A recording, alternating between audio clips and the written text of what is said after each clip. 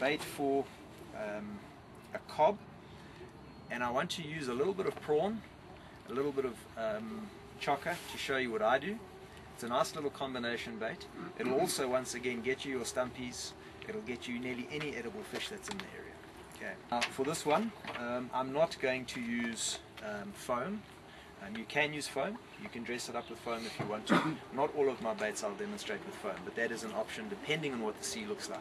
And do you all understand when you use foam and when you don't, as a broad rule? No. Okay.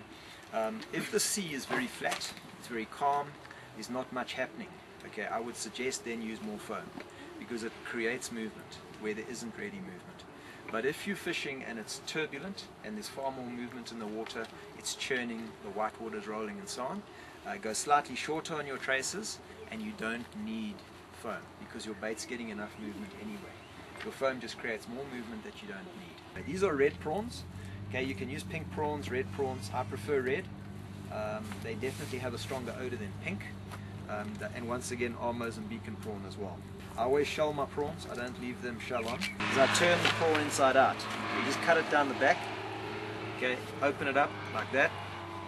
And there, it's a bit mushy, but that's exactly what you want. I've got a piece of chokka here.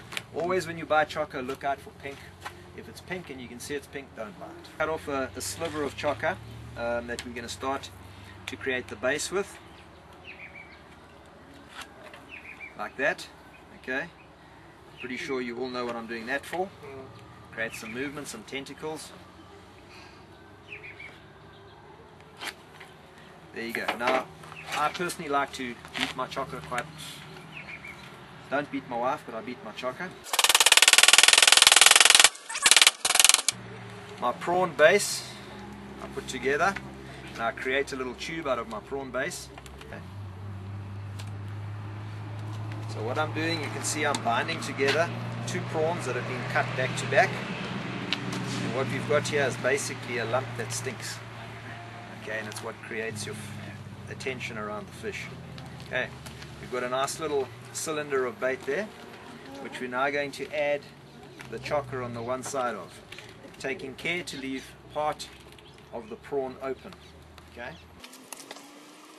Okay, what we've got going here is a little bait that we then dress.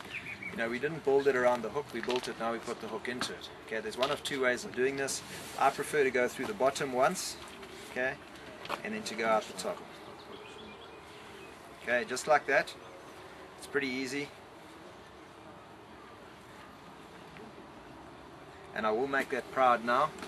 Now, the key with all of these baits, particularly soft baits, where bait tends to fold around your hooks, is to keep your hook proud. Okay, and keeping your hook proud is essential to a quick hookup. If your hook's not proud, you invariably are going to miss a fish, or it's going to be a lucky hookup. Okay.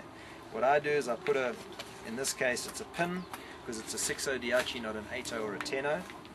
Put a pin through it like that.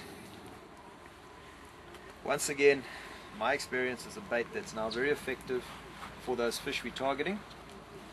Here you've got a little bait that's going to go a long way because it's a small bait. You can throw this bait 130 meters, no problem at all. And it's going to sit on a bank, and it's going to move around. If the water's a little turbulent, if the water's not turbulent, we would have put a bit of float in it. And that's going to get eaten by anything in the sea, I can assure you.